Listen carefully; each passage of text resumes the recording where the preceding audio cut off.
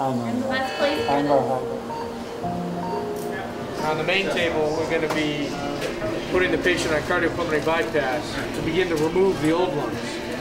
We really have no other therapy for this type of disease, where we're combining severe lung disease with some coronary artery disease, and this is the only option for these types of patients. I think it's teamwork. It's a recognition of the need to bring the expertise together to get this done. When they come here, they do believe that they will be transplanted. They do believe that we are going to do a maximum effort to get them out of here. So we are not shying away because things are difficult. These patients have a chronic terminal disease when they come to evaluation, and therefore both their psychological and physical needs are very different than a routine patient, and we have to treat their mind and their soul and their physical body. And so we've put people like this along the way to make this journey seamless. It is a lot of people, but there are a lot of people here that care and make this happen. I was diagnosed with emphysema, and I was late to getting diagnosed, so the only alternative for me was to get a lung transplant if I wanted to continue living.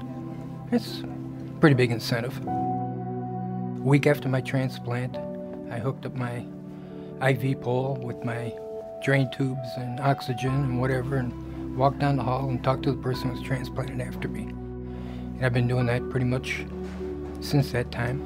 I volunteer at the clinic 2 days a week. I've seen well over 500 lung transplant patients and their families. How are you feeling? Feeling much better today.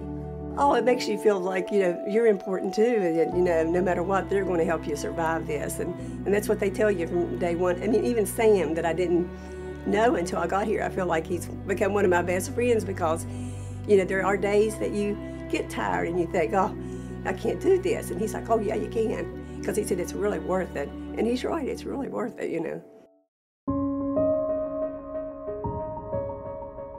Well, they're scared. Everybody's scared. It's the unknown, They need somebody to talk to. Everybody signs my pen.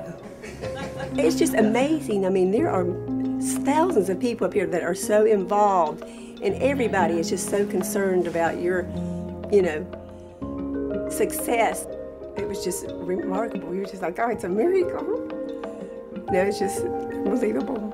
Hold out your hands for me. I want to see your tremors. Deeper, boom! Everyone is encouraging, even the people down and admitting, If you get somebody that's kind and they ask what you're here for, you say, I'm getting a double lung transplant, they're like, oh, I'm so excited for you.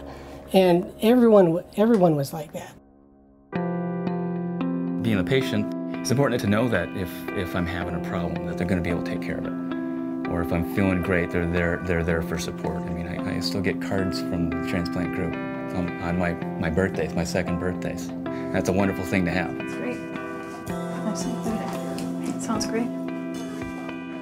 We're a very cohesive group. Everyone's very dedicated and very dedicated to transplant all around. And we have a great team of surgeons, medical physicians, and all of our coordinators. It really is a commitment by the institution. It really takes a whole village of people just to kind of, shepherd these people. It's like your family.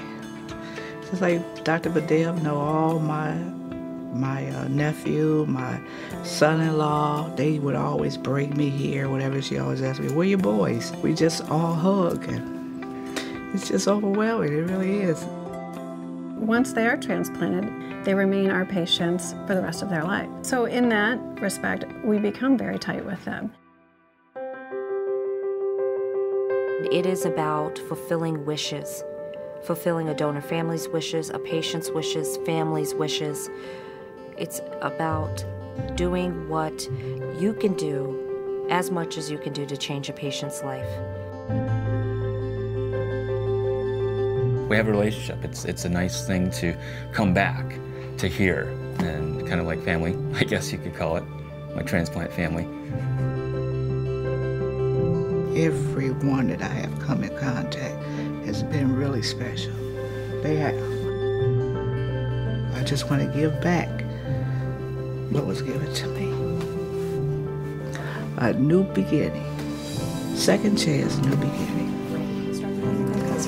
Okay, all right, thanks. You know, I get no greater joy in life than seeing a patient get out of the hospital. And to see them walk out of the hospital on their own 2 feet is just, it's fantastic. You make me so proud. You really do.